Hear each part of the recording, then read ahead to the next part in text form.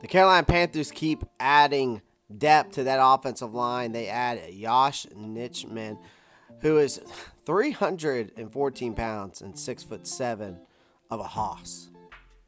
Now, Yosh was signed by the Green Bay Packers as an undrafted free agent back in 2019. Now, he went to college at Virginia Tech University and accumulated 32 starts in 45 games for the Hokies.